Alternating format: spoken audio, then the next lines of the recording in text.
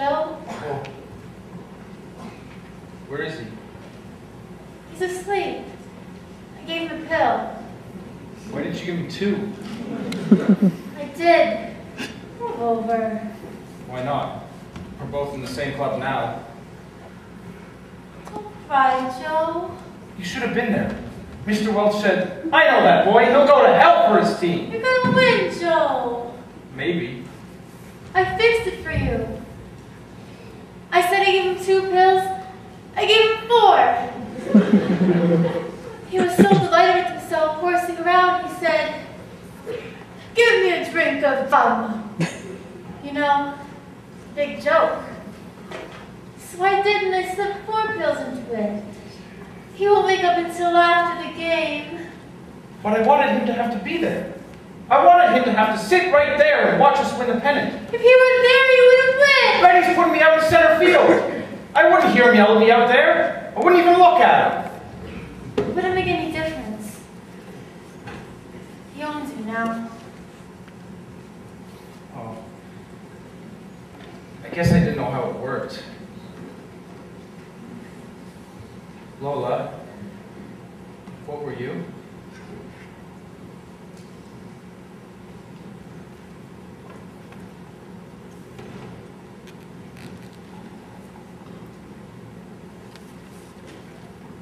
I was the ugliest woman in Providence, Rhode Island. You'll be good and sore at what you did. Will they turn you back? Oh, he threatens. 2 lost souls. I don't know whether to cry or make jokes. Oh, Joe, jokes. Make jokes. We're together tonight, maybe never again. Then we ought to make the best of it. Please. How do we do that? You think of some way. Just give me a second now. We'll figure something out. I got it. Now what's the next thing? Joe, would you like to take Lola someplace tonight? Yes, I would. It took me a long time, didn't it? You like music? You like dancing? Yes, I do.